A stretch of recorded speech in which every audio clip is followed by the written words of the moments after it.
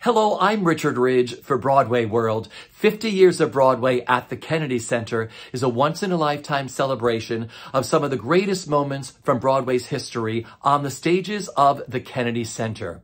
This star-studded event, which is hosted by James Monroe Iglehart, will take place this weekend. And I caught up with some of Broadway's favorites who are participating. You were a part of the 50 Years of Broadway at Kennedy Center. I have goosebumps just saying this. I mean, it's kind of exciting, isn't it? Yeah. How excited are you to be a part of this? Like singing again in a big, beautiful house. 37-piece orchestra. Rob Berman's conducting. Mark Bruni's directing. Joanne Hunter's choreographing.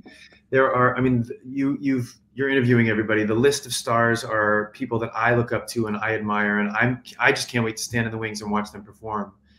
And to be, it's sort of like we're all going back to not summer camp, February, winter camp, of just being able to be together and share great music and celebrate the Kennedy Center. I was just talking to Gavin Creel this morning at our sound check, and we chatted about how much we love events like this because, you know, we get to do what we love and what we do so well in a couple of numbers. We don't have to, you know, put the whole show on our shoulders.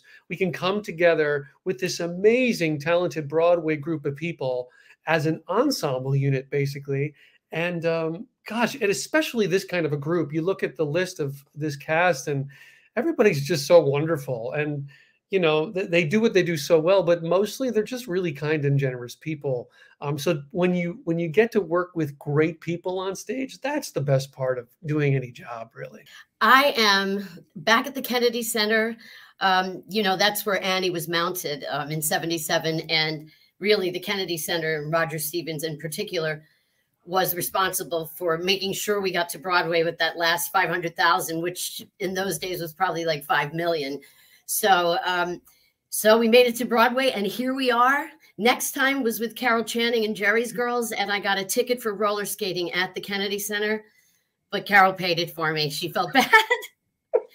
Are you serious? I am. Is it surreal being back there at the Kennedy Center where you started Les Mis?